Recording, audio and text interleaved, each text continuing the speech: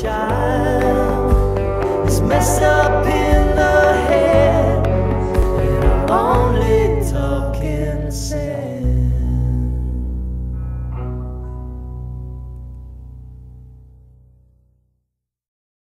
Quote mining.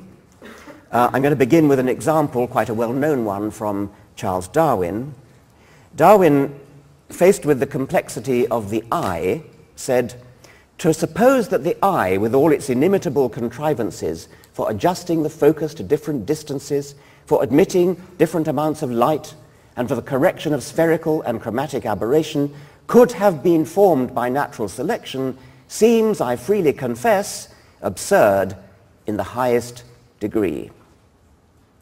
Well, that famous quotation was always going to be a prime candidate for quote mining, omitting, of course, the words that immediately follow it.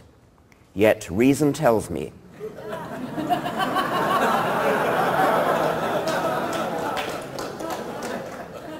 I think you know it.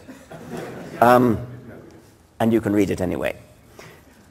Using Yahoo's search engine, I have just searched the World Wide Web for "I freely confess absurd in the highest degree" and obtained 2,890 hits. For comparison, I then searched for "if numerous gradations from a perfect and complex eye," which is from the following passage, and obtained only 1,550 hits. The former phrase has been quoted nearly twice as often as the latter. Let's call this a mining index of 2. It's actually quite a modest mining index. The Cambrian Explosion, as you probably know, is an event in the history of life, in the fossil history, in which it appears that about 500 million years ago, a little bit more, most of the great animal phyla rather suddenly appear in the fossil record.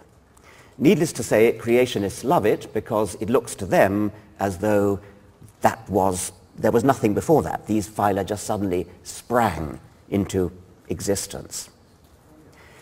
In The Blind Watchmaker, I wrote, I was young and foolish in those days and not aware of the potential for quote mining.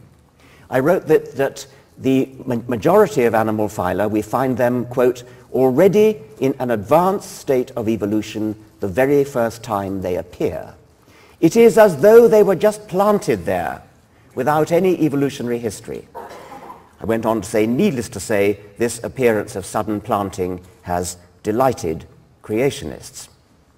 Well, I was savvy enough, evidently, to realize that creationists would love it, but not, in 1986, savvy enough to know that they would gleefully quote my lines back at me in their own favor, carefully admitting what followed, which was a rather lengthy explanation of the Cambrian explosion and about how, in fact, it must have been preceded by a very long period of evolutionary history.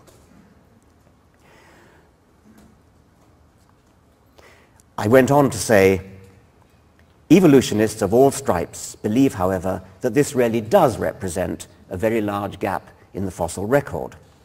Well, I did my quote mining index calculation on this as well.